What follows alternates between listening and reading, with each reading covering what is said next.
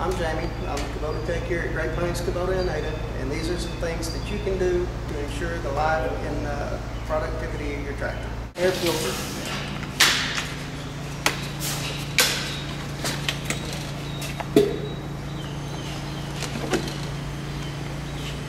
You want to look for a torn element. Make sure it's not covered up. Make sure it's not discolored or stained. And the easiest way to do that is hold it up, look through it, and make sure you can see sunlight. If you can't, then it's time to replace your filter. The center filter should never be dirty. If it's dirty, replace it.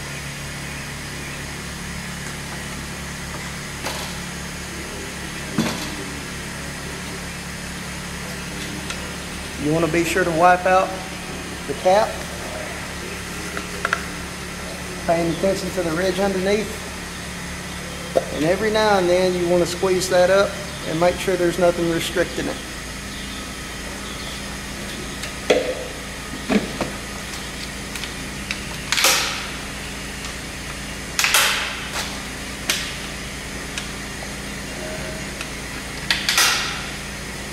A good rule of thumb for your air filter, check it every 8 hours. If you're in a harsh or more severe climate, check it more often. Your fan belt should have about 10 millimeters of deflection. If it doesn't, it needs to be tightened. Break the alternator bolt loose. Pull until you reach the desired amount of deflection on the belt, which again is about 10 millimeters. Tighten your bolt. Make sure to check your fuel and overflow tank. The radiator screw. It's important that this stays clean. Check it often. Look at your radiator.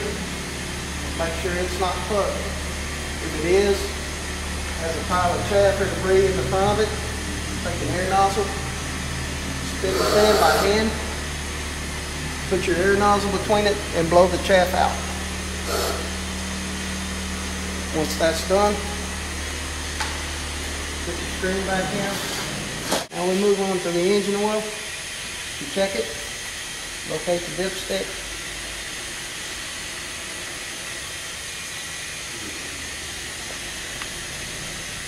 There's 2 marks. Your oil level needs to be towards the upper register, but never over it.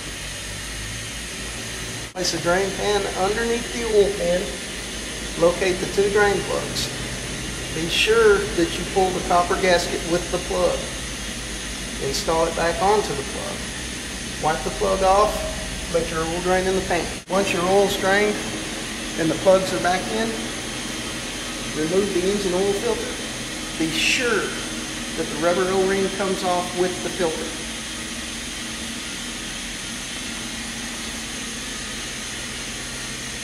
Install your new filter.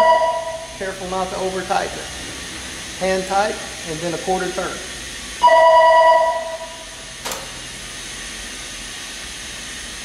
Filling the engine up. This would be the oil filler plug. Remove it. Add the required amount of oil. Check your operator's manual for capacity. You want to start the tractor and run it for a few minutes to be sure that there's no leaks and that your oil light does not stay on. You should check your oil often. If it does need to be changed, the good rule is between 100 and 150 hours. It's important that you locate the grease zerks on your unit, which can be found in the operator's manual. If you'll look at this one,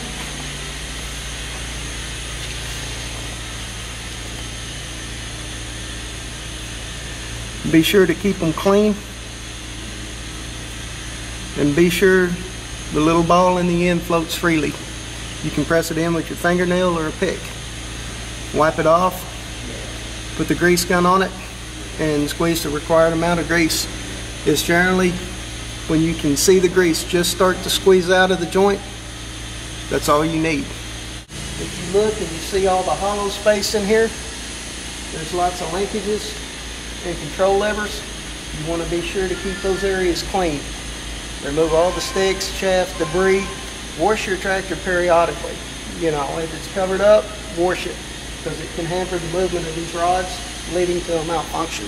Be sure that your lug nuts are tight. Battery.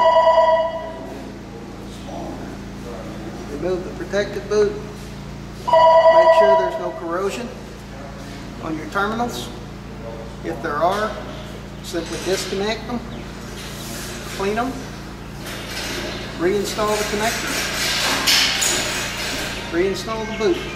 Be sure your battery hold down remains tight, but do not bend the edges of it. If you see the edges bending down, you're over tightening it. Another area that you need to pay attention to on your tractor is the transmission hydraulic fluid. This X4700 has a sight glass. It's located on the left side of the rear axle, halfway up. This is the hydraulic filter. You want to be sure to check your operator's manual for time to change the transmission fluid and the filters. When you change your filter, you want to check your loader lines. Be sure there's no leaks. Be sure it's not bent or deformed in any way. Also check your loader valve. You want to make sure there's no leaks. You want to make sure your quick couples are free. You want to look for deformed or crushed lines or any kind of cuts that can lead to a malfunction later on. Another common mistake that's made is a person will turn this knob thinking it's the seat adjustment, and they will actually shut the fluid flow off to the 3-point. The 3-point on the tractor will not work. If you look at the face of the dial, there's an arrow. Simply turn it, and this will open the valve back up. 3-point should function. It's important to keep your clutch free play at the allowable limit in the operator's manual. To adjust the free play,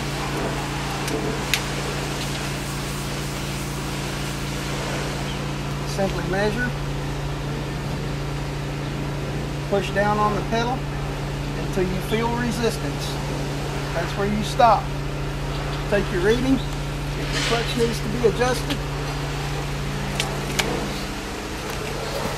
remove the clevis pin, break your lock nut loose, and turn your turnbuckle, either to add free play or remove free play. It's critical that you check your clutch adjustment. This can, if it runs too much free play, you can wind up burning the clutch up. If it doesn't have enough, you can still wind up burning the clutch up in it. So it's critical that your adjustment stays in specs with your operator's manual.